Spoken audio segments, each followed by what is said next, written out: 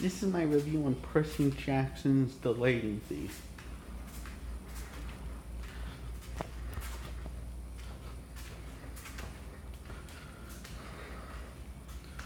So,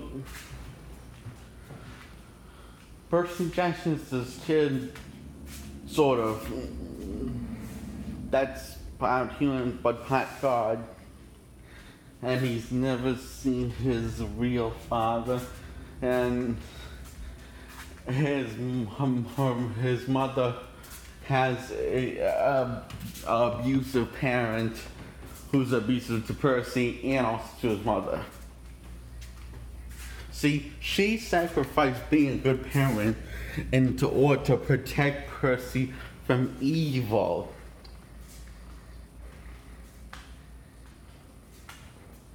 Which is why she went to hell in the movie. Because her place in hell is set.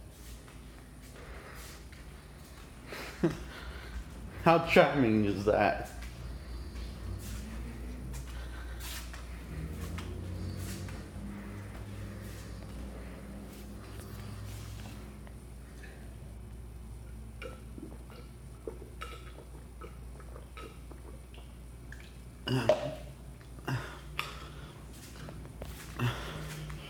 So Percy goes to this camp and where her mother dies because she can't enter the camp because she's all human. And where we find out that his best friend is half goat. Yes, we're taking some serious drugs now.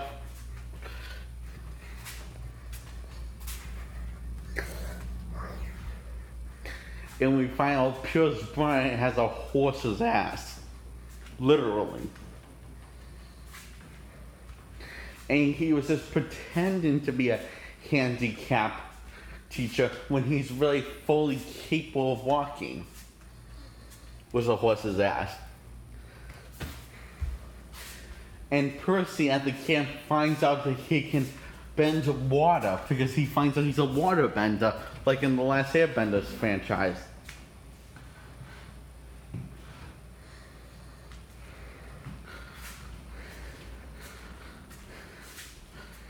And because he bent water to help his scars heal because the woman was trying to kill him, and when she wants to go and help Percy on this adventure. Now, Percy points out, you tried to kill me, now you want to help me? Because he knows that this movie's stupid and inconsistent, but very inconsistent. Yes.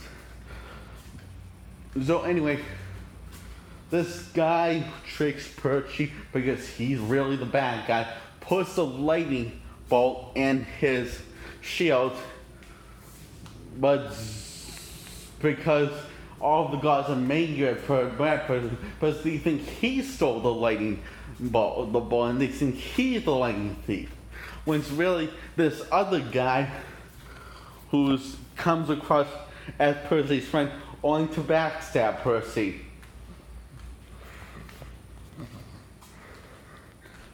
So, when they make it out, they find out that he must have put the lightning bolt because he's the one that gave him that shield. So he figured out that he's lightning thief. Of course, the Lucifer doesn't believe this because he's the Lucifer, and that makes him an idiot and a total jackass. A very gullible jackass, if you would say.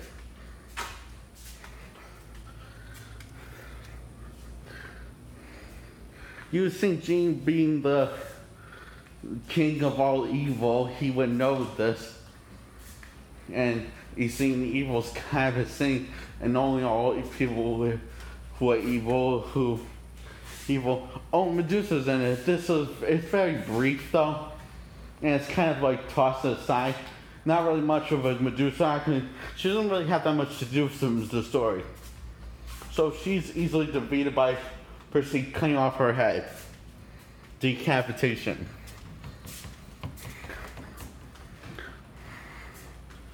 So all the gods think that Percy was a lightning thief even after,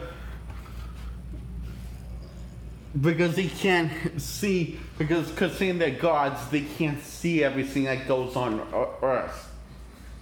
Because it's out of their league. Percy tells the gods to shove it because they're idiots.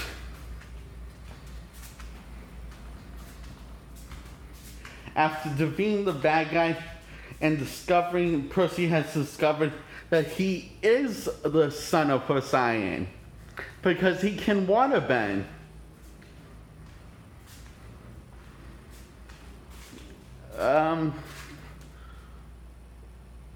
He did that earlier in the film, but the tree, like, it's a very big reveal.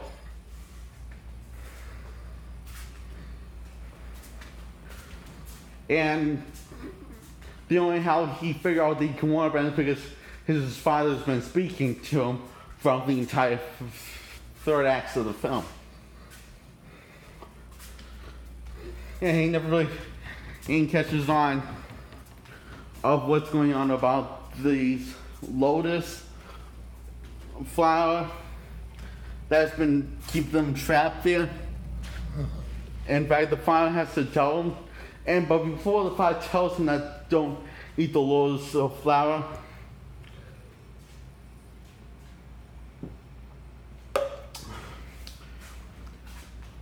this guy has been here trapped there since the 70s, like the mid or early 70s.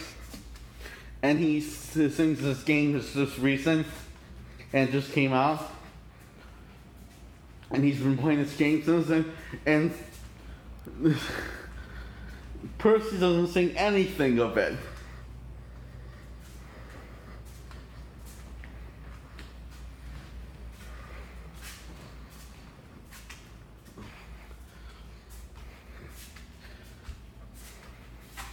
So anyway, they go back to camp. Percy's now a hero.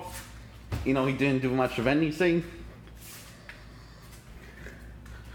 And the girl suddenly has a thing for him. And wants to train Percy how to fight. And spar with Percy.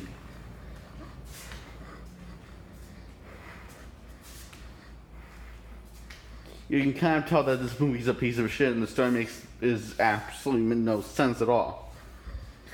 While the acting is and the characters are likable, the characters are more like when I say I mean meh, and the acting's meh, except for Brosnan and then the Gold Boy.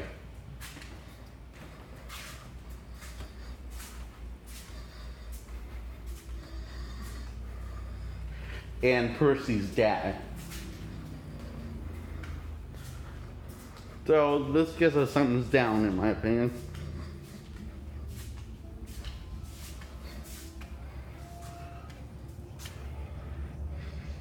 I'll give this 2010, I think.